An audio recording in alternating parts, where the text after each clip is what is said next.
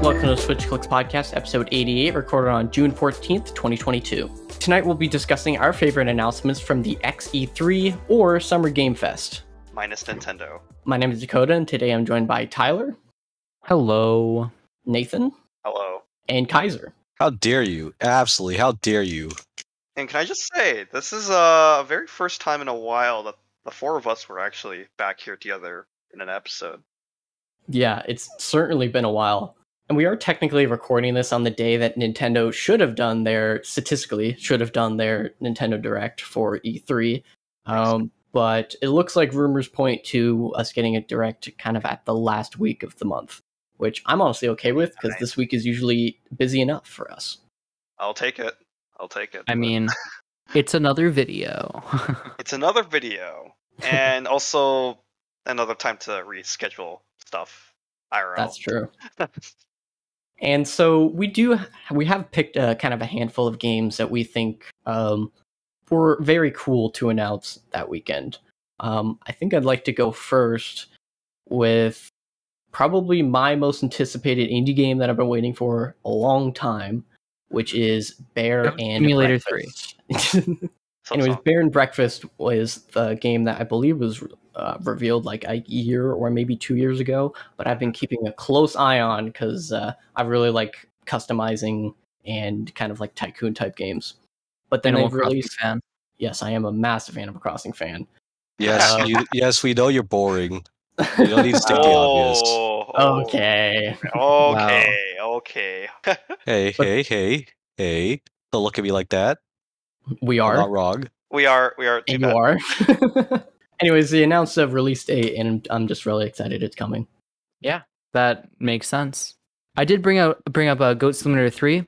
We pretty much have nothing to say on it, other than the name is funny, because if you're not aware, there is not a Goat Simulator 2. All the reactions that I saw online to that game being released was, oh, is it Dead Island? Because they did a parody of that trailer from like 11 years ago or so. And then people realized, oh, it isn't the second the goat got on screen. Oh. And then they're like, there's a Goat Simulator 2? And if you look at the Google Trends, it's just absolutely spiked. Oh for my Goat Simulator 2 specifically. They clearly were going for that. They knew that Google was going to spike there. Yeah, and it was really smart on the marketing part, because you'd get all those reactions and boom, more eyes in your game. And it was also one of the early like trendy games that most of the YouTubers played. For YouTubers, the trailer played, and it's like the scene in Ratatouille, except they're thinking about playing Goat Simulator all the way back in like 2012. Yeah, exactly. Some of the other ones that I was interested in, maybe not everybody else, was the Last of Us show and the Part 1 remake. Look, I mean, why did that game need to have a remake? There was no real reason. You get a PS4 enhanced version, alright? A PS4 enhanced version. And why do you need a PS5 remake, alright? Why could we have God an Infamous 1 and 2 remastered, or even a remake? I don't even care. This one would make more money. Let's just. I would even take. Of course, sure. Also, the remake in sections. It looks significantly better than the remaster. Even worse. All right. You think I'm gonna pay for Chapter 1 when I could just play The Last of Us, the original version, not even like remastered? All right. I don't even care if it's on PS3 or PS4. Right? God damn, waste of time. So let me just say, I liked both games. They were both good. Don't say anything else after that, because I knew you were going to say something. And I will not be buying the remaster because I played it so soon. Yeah, I don't think any of us will buy it, but I guess like it's not. You can see the differences. It's a massive difference. It looks incredible now. Well, I mean, okay. Looking at Kaiser's point though. There are other Sony exclusives out there that haven't gotten a remaster or an enhanced version, period. Like, they've been left behind for God knows how long. And, like... Yeah, Last of Us made money. I know, Last of Us made money. Like, that was like... They need the Morbius pick-me-up. After the second Morbius bomb, they need the pick-me-up. So, quickly get on Last of Us remake. That was the thing that pretty much made the PS3 popular right at the end. So I guess that's a valid point. Yeah. But like, it's they still make money insane regardless. they're making a show, Well, like the fact that they're making a show, I bet the show will be pretty good, but it won't be. All right.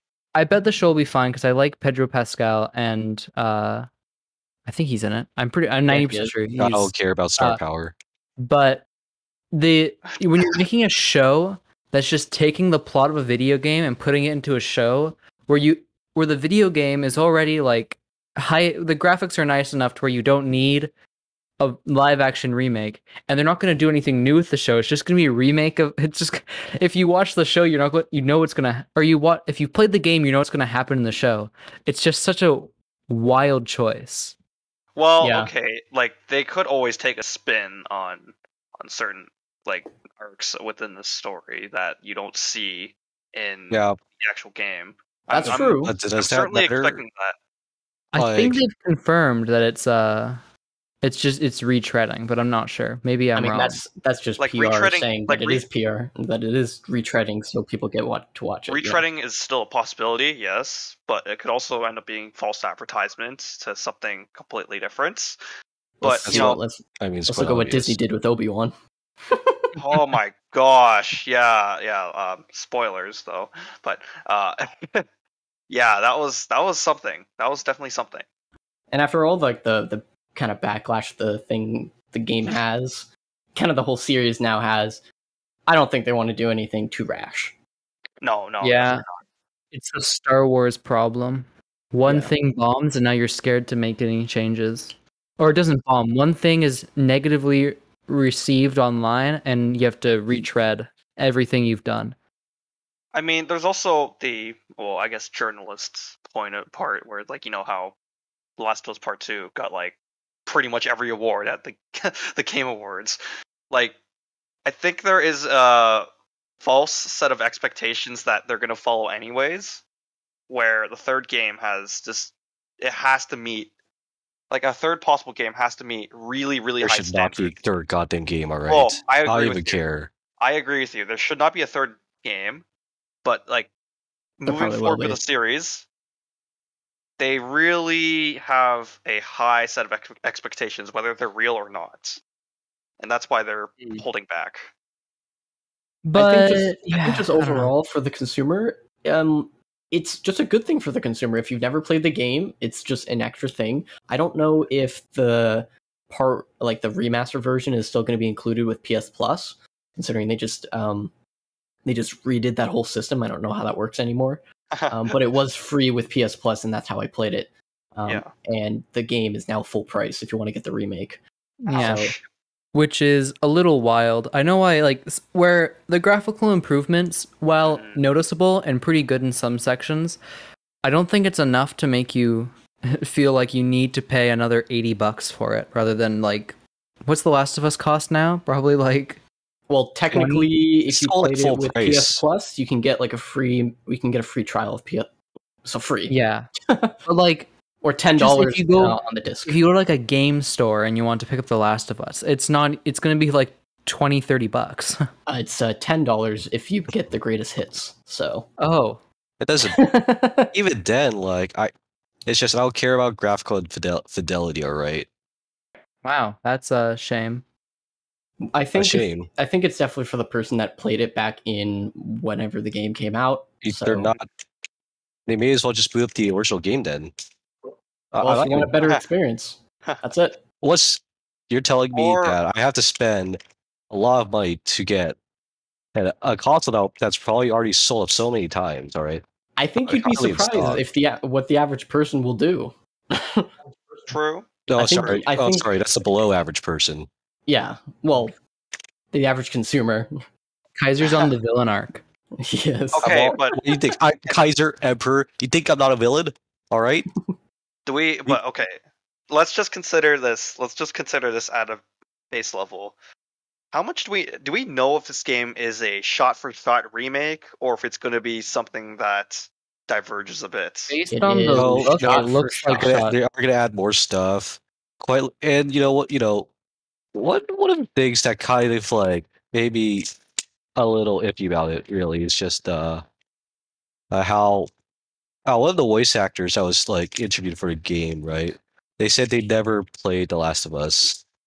I mean, that's kind of typical for. I mean, that even dead. It's just off-putting, really. I mean, I bet most part. I bet you can look in most games and find a voice actor who hasn't. It's been like more than 10 years, all right. Right. You should at least touched or at least heard of it. I mean, if you look at even like movies, I doubt anyone in like the MCU's read a comic before they were casted. Well, considering Sam Raimi did not watch WandaVision before he directed the freaking sequel. Ouch. Yeah, and he knocked it out of the park. No. No. Oh boy, that's gonna be anyway, we should move on before we talk about anything more. If you're an audio listener, you might not know about our YouTube channel, where we post a review show, Play It by Tier. Subscribe using the link in the description. Anything more to what's next? The Plucky Squire, also known as a game that we don't have much to talk about, other than the fact that the trailer was amazing. Skip. Yeah. Yeah, no, it's just a 2D game that sometimes turns into 3D, and you travel around a desk, which is very cute. Starfield, bigger game. Oh. I don't really know much about it. What do you mean? Does it look like you care about Starfield?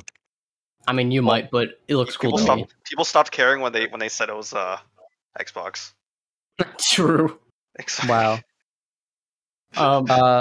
Based on like the specs and not the specs, the quick little bullet notes that we have here, it looks like they're doing a cool thing with it. Hopefully it doesn't really play much like Skyrim or Fallout, because I don't enjoy those kinds of games. Oh, what do you mean you don't enjoy bugs and bugs and bugs and more bugs? True. Well, I'm saying even just the general gameplay. So I watched through most of the trailers, not too much. I just watched whatever was on Twitter. And they said that there are hundreds of galaxies containing thousands of planets, and they kind of specified around 1,000. Okay, but Super 64 has infinite dimensions, all right? I guess, but like, technically. Okay, sure. But like, consider all the past planetary exploration games, like I don't know, Starlink for Battle, like Starlink, or maybe. I actually think Starlink did a good job, somewhat. Starlink was okay. Yep. No Man's Sky launched poorly, but apparently it's like. It's killing it right now. People sort of criticize that for having like repetitive. And then it got updates, and then it became a good game somehow. Some people criticized it for having like reskinned planets. Well, it was because they advertised it as like a multiplayer game where you would find people, but then the game was procedurally generated with billions of planets, billions of possibilities, and you would never find a single person. But in this game, I think it's still single player. I don't know if they confirmed anything like that. Yeah, I would assume so. It's a Bethesda game. And they don't want to try that again. That's true. What are you going to do? Of course, the concern about having thousands of planets is no content in that thousands of planets, which is, it's very valid. If this game flops, Bethesda's screwed. Well, not anymore because they have Microsoft money. Like, I wouldn't mind... Well, that's true. Well, Microsoft will be depressed, I guess. They got the IP now. Well, I mean, they kind of just threw out a console. They threw out consoles without being depressed. If you bought like more than what Sony's worth to buy Bethesda, and then the game they've been working on for an incredibly long time bombs, that's going to be like, oh, we've made a mistake. Because like, what else is Bethesda? What else do you have? You have Elder Scrolls, but I feel if Starfield bombs or Starfield bombs, there's not going to be enough good faith left for people to want to play Elder Scrolls. Well, I mean, Bethesda still has Doom and Fallout. But I'm pretty sure Doom is not. Doom isn't like the main. That isn't like the Bethesda team. That's just published, isn't it? It's published. Its software works on them. But like it's considerably like. So like Bethesda as a studio will have a bunch of bad faith because it's like, oh, you haven't made a good game since Skyrim or something. Yeah. You can maybe Skyrim 4, Fallout 4. Skyrim 4. Some people like that. Yeah. I mean, some people would argue that Oblivion's better than Skyrim, so yeah. Well, of course. Then you get too deep. I have some other notes, and it says that deep character customization. I love customization, so I'm glad it has that. Yeah, it doesn't really matter. The most play the game, spend 2.5 hours customizing the character, and then never touch the game again. Well, I mean, it's a first-person game. Exactly. So it doesn't matter. But like, what if Starfield's more geared towards aesthetics and environments rather than gameplay? That would be the worst idea on the planet. Yeah, look at the universe. Technically, that's 1,000 planets. Right? That's 1,000 planets. Is a religious Animal Crossing player. All right. That's 1,000 planets. You know that, right? Microsoft Planet Simulator. All the details I'm seeing right now, they seem a lot more aesthetic than gameplay, and I think that's a scary factor too. How this game's gonna pan out. Yeah, I'm worried about the prospect of like Skyrim styled side quests or just general quests in the game. Oh my gosh! Where you find every NPC you talk to has something to do. And the fact that they're like Skyrim, that's a little area on a single planet. We're gonna go to 1,000 planets. I'm gonna have a list. I'm gonna have a list of 100 things to do at each planet. Oh my gosh! I'm willing to bet that 10 planets are going to be filled to the brim, and then the other 990 are going to be like glorified sandboxes of nothing happening. Yeah, all right. Do you think that the community is not going to fix all their glitches and bugs day one? Oh, I mean, okay, of course they will. It's just people. No, not everyone. I'm talking about the community, not. No, yeah, I think that's. No, of course. I mean, that's what I said. Of course they will, but like, that's the unfortunate part. How many people have access to that too, other than like PC players? Yeah, it's either you're going to play it on Xbox or on PC, and chances are they're going to market it on Xbox better. So yeah, so like it's going to be Xbox. Oh yeah, they'll market it their barely functioning ports. Wow, really on the villain arc today. Anyway, moving on. Let's move on to this fun little segment. Tyler's Speedblitz Superhero Video Games Corner, the only show where the title is longer than the segment. So we revealed 3 superhero games. We have Marvel Midnight Suns, Marvel Spider-Man, and Gotham Knights. Gotham Knights we talked at length about. Batman's dead. Spider-Man, it's cool that it's getting remastered, but I'm not really gonna buy it. Probably. Maybe I will. And Marvel Midnight Suns, I'm a superhero shill, so I'll probably buy it eventually, but I have no opinion on it at the moment. That concludes Tyler's Speedblitz Superhero Video Game Corner, the only show where the title is longer than the segment, which I think is a lie. Silksong. No release date. That's lame. All right. Has anyone here beaten Hollow Knight? I have 100% already. Playing through it right now, and Kaiser here is actually sort of my guide through it. No, I'm not telling you. What are you talking about? Absolute Radiance guy, I'm assuming. Yes. Do you think? Okay. Just because I play, do you even know what Absolute Radiance is, man? To beat all the bosses in like no hit. That is wrong. I've watched a YouTube video. I don't have to experience it for myself. I've watched someone else do it. Of course. Wow. Me and Tyler probably watched the same person. Probably. That is not. Don't say the name. Don't plug them. They don't need. Absolute Radiance is literally just a soup. It's just an Uber-charged boss. I don't even. That is more wrong. You're more wrong than you could ever be. I don't. Is there really? I did watch the trailer, but Silksong, did it really show anything new that we haven't already seen about it? I don't think it matters because it's the game. It's just performance, really. It was just addressing that this game still exists. It's just presentation, all right? It's that's like Bayonetta 3. Don't worry. I mean, we have a trailer. No. Bayonetta 3 doesn't get a trailer. No, it did get it. It did. It did get one. It did get one, and it got more than possibly anything we could ever ask for. Literally showed off actual combat, new stuff. All right. Okay. Well, speaking of a game that people have been a little pessimistic about, Overwatch 2, free to play. I should have done that a long time ago. Okay. Honestly, I'm a little worried. Yeah. It coming out free to play is worrisome to me as a Paladins fan because I feel that will kill the game. That might be the nail in the coffin. That might be the nail in the coffin that Okay, there's either 2 ways it goes. Overwatch just stomps and kills Paladins in one hit, or Paladins somehow survives and then eventually outlasts it Overwatch 2 as well. So We'll see how it goes. I mean, Paladins does have a following. Paladins does have a following, and Blizzard is much different. Blizzard's becoming Microsoft. It's true. But yeah, I hope the single player is good because it's insane that they spent so much time on this game and nothing has come of it.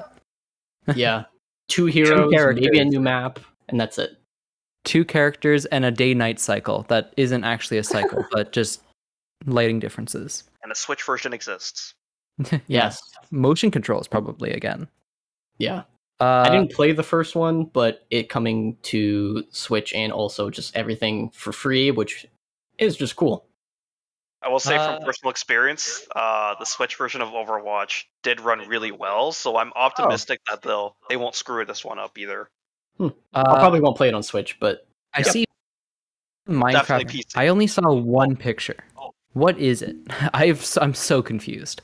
It's like I couldn't really tell. So it looks like how it looks a little bit like Dragon Quest Heroes, and I know Kaiser said it's not like that, but I've never played the game. But it just looks like that in a way that it's a spin-off of a different game. Okay. But the name of it is like an action strategy. That's the genre they put to it. I don't even know what that genre is, to be honest. So then that's a little bit closer to what like that makes me think like Mario Rabbids Kingdom Battle. I think kind of like that. That's tactical RPG though. That's just that is okay. Yeah. That's weird. All I remember is I saw a tweet where someone showed a picture of the trailer, or I'm assuming there was a trailer. Showed a picture and just said, "This is what people in 2012 said Minecraft 2 would look like." Oh yeah. And it turned out to be just a leak of a spin-off. The definition is all the way back in 2012. The definition is compared to other genres such as action or adventure games where one player takes on many enemies. Strategy games usually involve some level of symmetry between sides. Each side generally has access to similar resources and actions, with the strengths and weaknesses of each side being generally balanced. So maybe like PvP Paladins, kinda. PvP, well, maybe PvP League of Legends? First-person shooter? Oh no. Skylanders. PvP, okay.